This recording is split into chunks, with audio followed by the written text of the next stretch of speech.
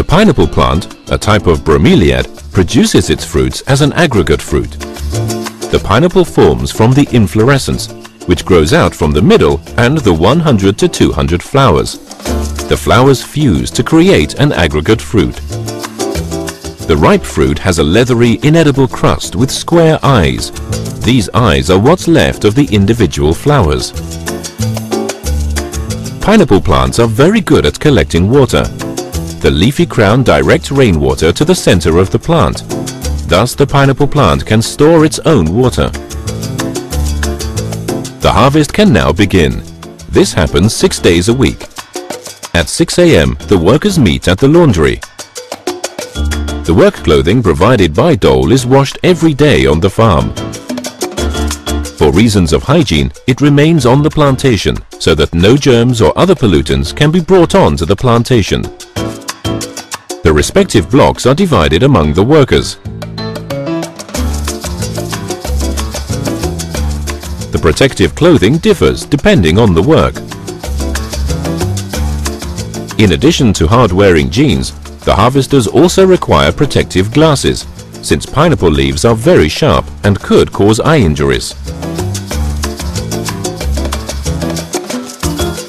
They now travel together to the field. While the workers are underway, the foreman inspects the blocks to be harvested. The fruits are randomly sampled to check their golden yellowish flesh and, using a refractometer, their sugar content. They only want to harvest really ripe fruits. The pineapple harvest begins. The harvesting equipment, consisting of a conveyor and containers, moves slowly through the field. The size of the blocks is designed for using the harvesting machines. Each pineapple is plucked by hand from the mother plant. The worker lays the fruit on the conveyor. Everybody has to be very careful when harvesting, as pineapples can be very sensitive to pressure. The conveyor transports them to the container, where they are transferred by hand. They are placed carefully into the transport container.